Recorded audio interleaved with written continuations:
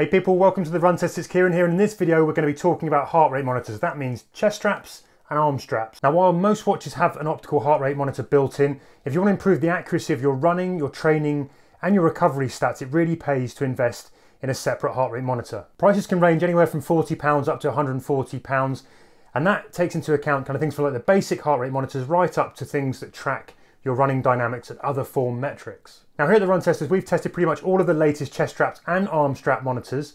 We've tested them for connectivity, for accuracy and for comfort, and we've also looked at those extra smarts that come with some of the devices. And in this video, we're here to help you find the one that's actually right for you. So from Garmin, Polar, Wahoo, right through to Myzone and Scosche, here's our guide to the best heart rate monitors you can buy right now, including our best do-it-all all-rounder, our best arm strap and our best budget option. So watch on and you're going to find out which chest strap or heart rate monitor you should buy right now. Enjoy.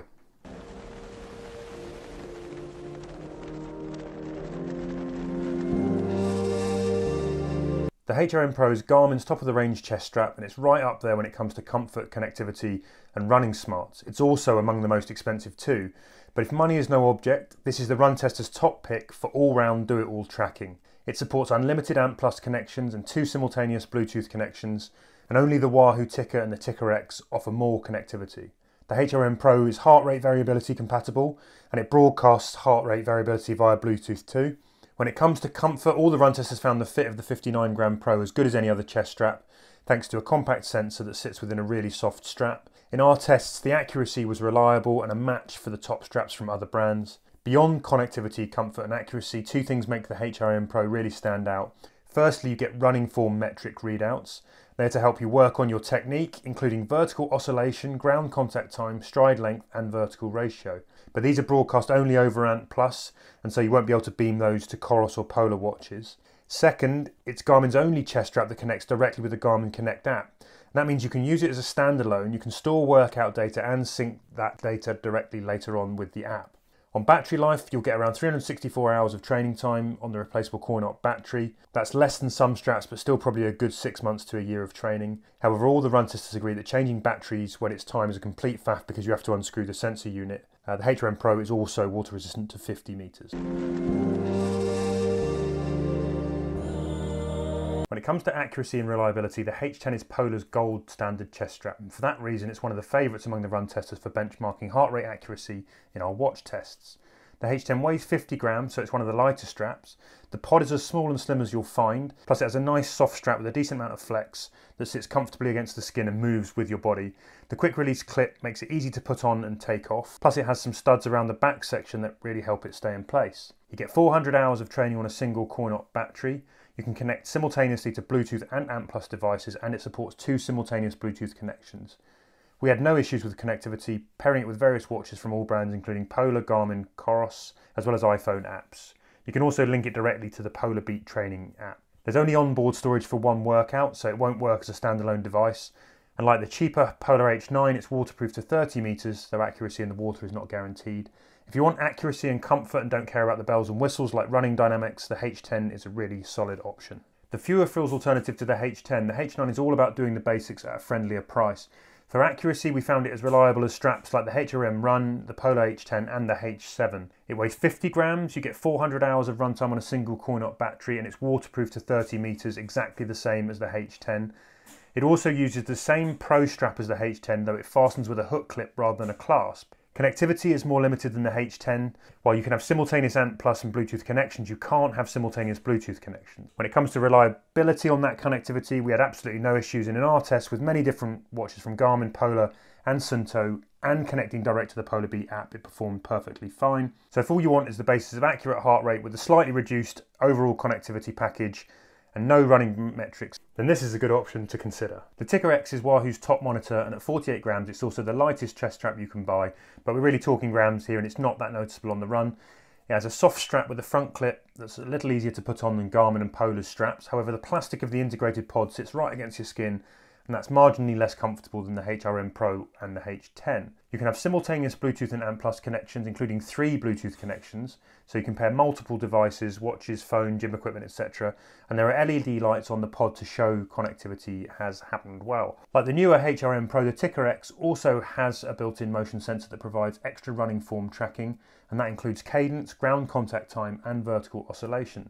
Those running dynamics can be broadcast to compatible smartwatches via ANT+, but notably you can't share those running form metrics with Polar. The motion sensor also powers indoor mode for tracking treadmill runs. If you use the Wahoo fitness app, you also get a running smoothness score, a sort of reading of your form efficiency. When it comes to the accuracy of the Ticker X, it performed well in our tests and reliably picked up small bursts of increased effort, and we didn't get any rogue spikes. The Ticker X also stores up to 50 hours of workout data, and you get 500 hours runtime on a single core-knock battery. It's only IPX7 rated, so that's sweat-proof and rain-proof, and the strap can be hand-washed. Moving on to Wahoo's cheapest heart rate option, the Ticker carries many of the same specs as the Ticker X. You get the same design with LED lights to show connectivity.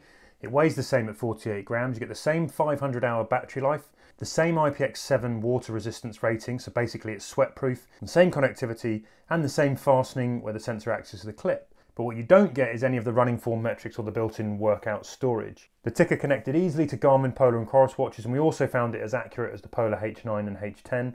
In terms of comfort on the run, having the attachment as the sensor itself rather than the buckle means it can pop open if you wear it too tight. Having the attachment being the sensor makes it easy to put on and take off, though as with the Ticker X, having plastic on skin makes it marginally less comfortable than some other straps. Garmin's run-specific chest strap, the HRM Run, is all about adding extra running metrics on top of your heart rate tracking. Like the Wahoo Ticker X and now the new HRM Pro, the sensor tracks cadence, vertical oscillation and ground contact time, but you also get ground contact time balance, stride length and vertical ratio. And with some compatible Garmin watches you can also get running power. That includes the Phoenix 5, the Phoenix 6, the Forerunner 645, 935 and 945. These stats can be broadcast to other ANT Plus devices, and it's definitely a good way to beef up the insights already provided by your Garmin running watch. The HRM Run is the second heaviest strap on this list at 59 grams, and there's no built-in storage for workouts, so you can't train with it without pairing to another device. You get 365 hours of runtime on a single core-knock battery, and that's a match for the HRM Pro, but less than the Ticker X or the Polar H10. It's also waterproof to 50 meters. If you prioritise a longer battery life over running form tracking, the HRM Dual packs 3 times more runtime than the HRM Run on a single battery, with more than 1,000 hours training time. It's also lighter at 54.4 grams, allows for unlimited ANT Plus connections and 2 simultaneous Bluetooth connections. There's no internal memory for storing workouts, so no using it on its own and syncing later, and you don't get any of the lovely running form metrics that you find on the Run or the HRM Pro either. It's water resistant to 10 meters and the strap is washable. The Myzone MZ3 is a bit different from the other trackers on our list. Yes, it's a chest strap, but the USP is that it plugs into Myzone's training platform, and that lets you earn points based on the intensity of your workout and compete with other Myzoners. Design-wise, it's not our favourite. At 60 grams, it's the heaviest, the pod is noticeably larger and protrudes over the strap. The strap edges around the sensor area are stiffer than other straps too, and on some longer runs we found it had a tendency to chafe and even cut. It's got a hook clip rather than a clasp, and the strap is also washable. You get 112 hours of runtime on the battery, but it's the only chest strap that we found where the battery is rechargeable, and that's a big bonus. You can have simultaneous ANT Plus and Bluetooth connections, and you can train independently and store up to 16 hours of workouts on the pod. It's also water resistant to 10 meters. But when it comes to the MZ3, all the run testers agree that unless you buy into the competitive element that comes with the app, it's probably overpriced.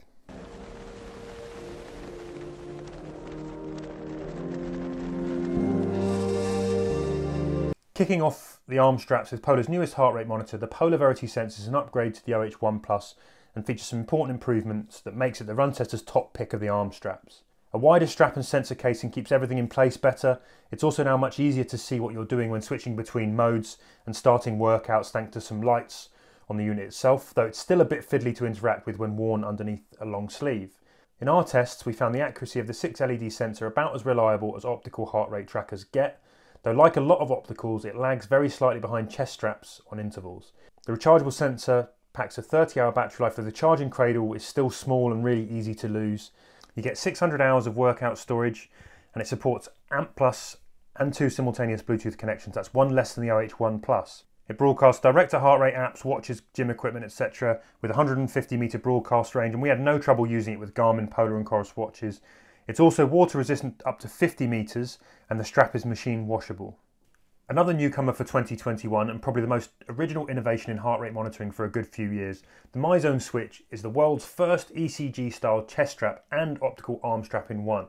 The Switch's unique versatility makes it perfect for fitness pursuits that might range from HIIT sessions in the hotel gym to open water swims. As with the MZ3, Myzone's partner app gamifies your workouts by quantifying your heart rate capacity and converting your intensity into points to propel you up or down a range of leaderboards and competitions with friends, family and total strangers. The soft chest strap uses a hook fastener and is now infinitely more comfortable than the MZ3.